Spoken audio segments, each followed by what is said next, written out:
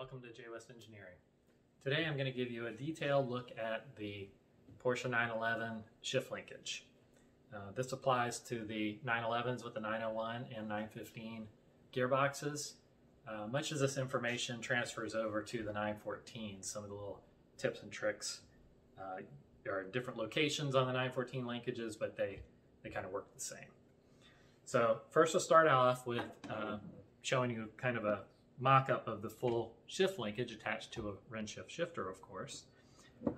This is a shortened shift rod I use in my test rig.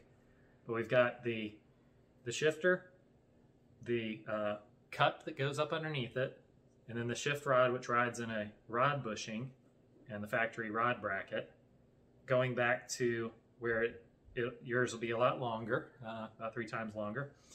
But right in front of the back seats, underneath a little cover in the center tunnel, is the shift coupler, and a clamp here attaches, and this is our JWest Engineering version, which has just a bolt instead of a nut and a bolt, which makes it much easier to perform the shift linkage adjustment.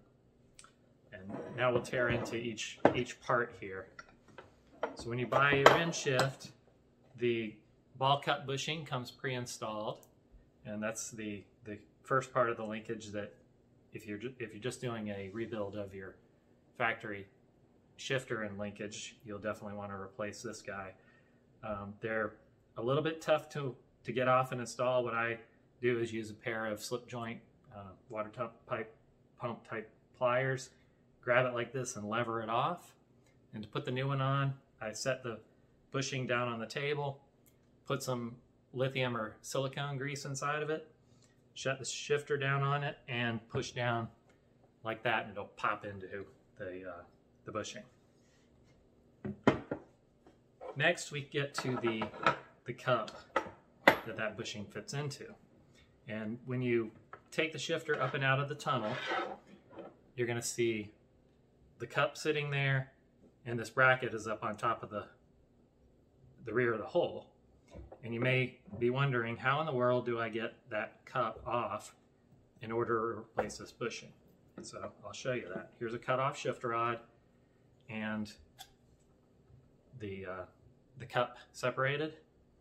So what it has is this Allen screw. It's called a cone screw for obvious reasons when you look at it. And these guys fit together and lock down. This will be on the driver's side. Got to make sure I don't alienate our people from across the pond with right-hand drive cars. It's on the left-hand side of the car, facing sideways. And so if you haven't never seen that before, it might be hard to find because it's tucked down in there when it screws in all the way. So you take out that screw. The cup will slide off. May take a little bit of persuasion. And then once that's out of the way, you'll be able to slide the shift rod bushing out and up out of the tunnel. So this is the shift rod bushing holder with the shift rod bushing in it. When you buy a RennShift, I include the cup bushing, but I don't include this bushing or any other parts of the linkage, because what I've found is most customers will have gone through a linkage rebuild first. So they have all the new bushings, and then they decide they still don't like how it shifts, and they'll put the RennShift in. So rather than charging for these parts, I leave those out and I offer them separately. I actually have a package deal that includes this bushing and either bushings for the shift coupler or replacement coupler, and our clamp as a package. So if you're interested in rebuilding your whole shifter linkage and shifter from the beginning with a RennShift, then you can buy that package. When it comes to this bushing, there are actually 2 different types depending on the year of your car and what's been changed around. The factory changeover was in 1968. Many have been changed, the rod brackets, so you're never sure what exactly you have, but I'll show you the variations here. So we've got the early type looks like this. Got the part number here. It's a 901-424-29100. And for that one, the difference is the groove here that it fits into. And so this one's about 5.5 millimeters. The later one, 69 and later, the groove is about 9 millimeters.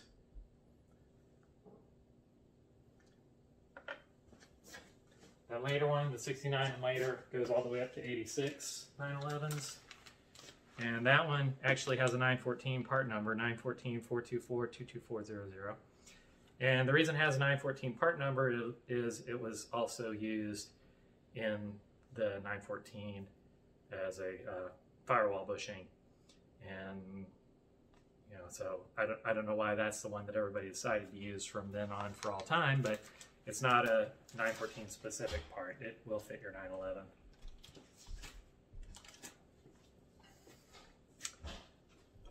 The best way to replace this bushing is to heat up a cup of water. Just heat up some water in the microwave and drop the bushing into it. If you try to heat it directly, there's a good chance you'll melt it. But if you do it that way, you won't get it too hard and too hot so it'll melt. But it will soften it to make it a little easier to press in. I use a hydraulic press and a cup and a round flat die to press them in, but you can do it with a vise with a couple of sockets.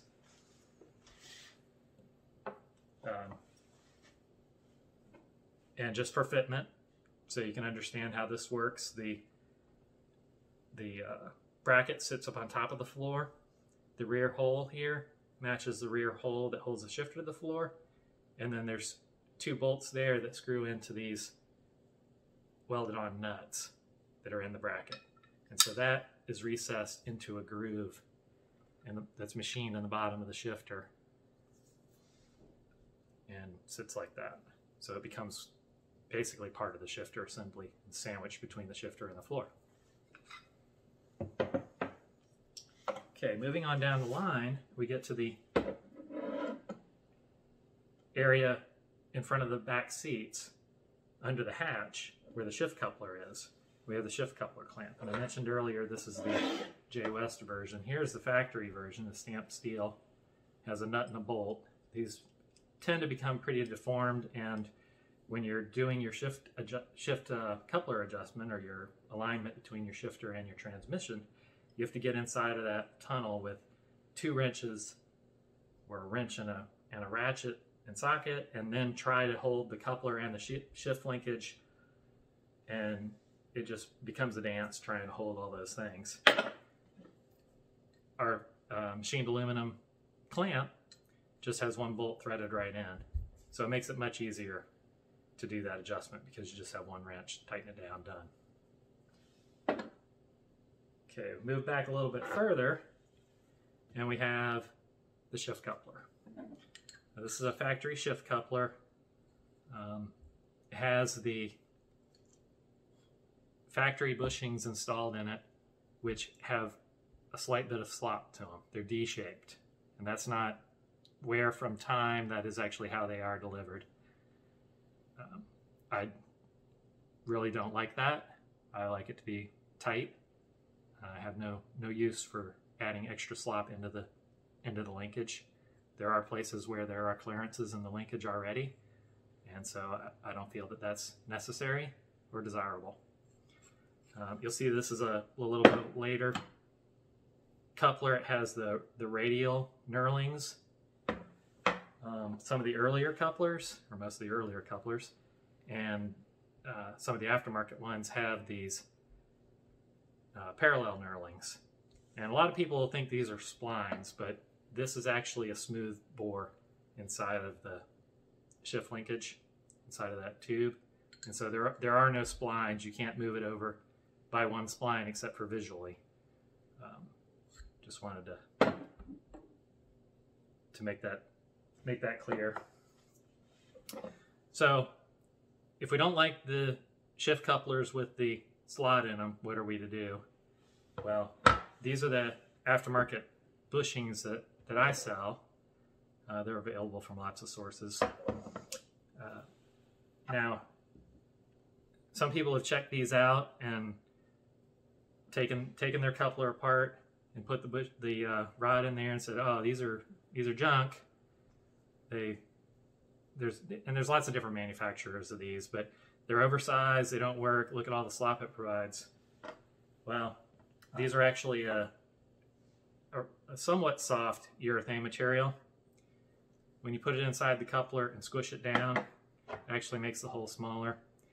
Here's the same bushing installed inside of the coupler, and you can see it's a very tight fit. So works out fine once the whole thing's actually assembled.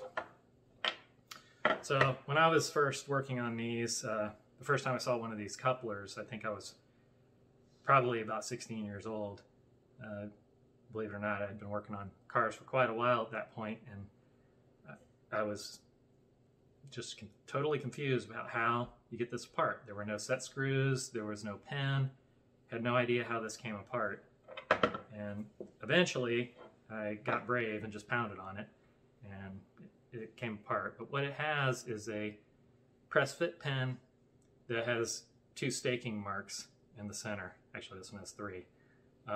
It's been staked right there, which makes the metal come proud of the surface on each side and provides tension right in the middle. So all you do is bang it out. The trick here is to not destroy the aluminum cage, this part. If you look, this floats in there, and often if you're rebuilding your original one, those bushings are completely crumbled. If you were to set this up and try to bang on it, it would just fall inside on this side. It would end up cracking the coupler right across there, the cage. So what you need to do, what I found the best way to do it, is actually put the steel part into a vise and support this portion of it, let the cage hang free, and then take a drift and knock this pin out while supporting only this portion, only this pin portion of it. And then you won't be putting any load on the aluminum cage, and you won't break the aluminum cage. Once you've separated it and gotten that apart, take your new bushing, and it just pushes into here, and it's a little bit of a struggle to compress it down. You'll probably start at the bottom like that, the back side, and kind of work your way in, maybe take a screwdriver and tuck it a little bit, and you force them out and end up with both of your bushings in like that. And you put the center pin in, start pushing your pin in there, and the same thing goes the other way. Although it's not quite as risky when it's fully supported by the bushing to support the cage, I still would prefer to hold it by the steel pin and drive the pin through that. So that's one option to rebuild your coupler, is to put the new urethane bushings in it, have a nice tight coupler with no slop. But if you really want, if you don't want to mess with that, if you don't want to deal with rebuilding your old nasty part, then the ultimate is the Stomsky coupler. So this one is what's known as a helicopter joint.